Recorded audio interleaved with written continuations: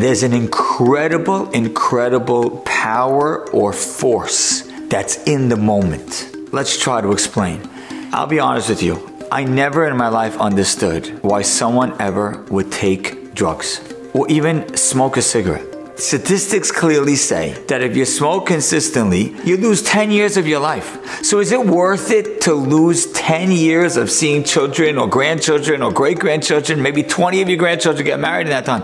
It's worth it to give up 10 years just for a 5-minute cigarette? How does it make sense? The answer is the power of the moment. I need the cigarette now, I feel it now, and because I want it now, I can't think about when I'm 70. That's too far away. Drugs is the same. I never understood why would anyone ever try drugs. Maybe you're going to enjoy it for a couple of years, and then it's going to ruin the next 50 years of your life. Why would you do it? The answer is the power and the pull and the force of the moment.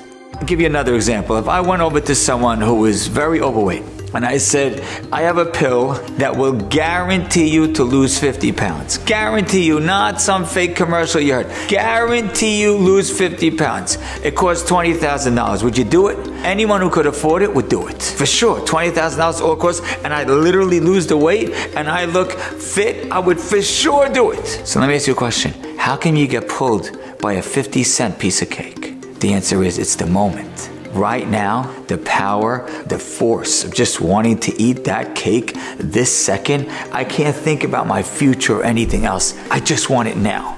You need to know that when you're pulled to see something, even though at that split second, the force feels very strong, it's just because that's what it feels like in the moment. The second you turn your head away and keep going, it doesn't feel like it took anything from you. So don't allow the moment to lie to you. Don't allow the moment to fool you. Don't allow the moment to tell you you need to. Because it's in the moment, it feels so much more forceful and so much more powerful than it actually is. So don't listen to it. Don't hear it. The core of all the greatness of a Torah life is in the ability to hold back. When you want everything that you hope for, everything you want to build in a Torah home, everything you want to build for you, your spouse, your children, all of your dreams basically boil down to your ability to hold back and not be pulled by the power and the force and the lie of the moment.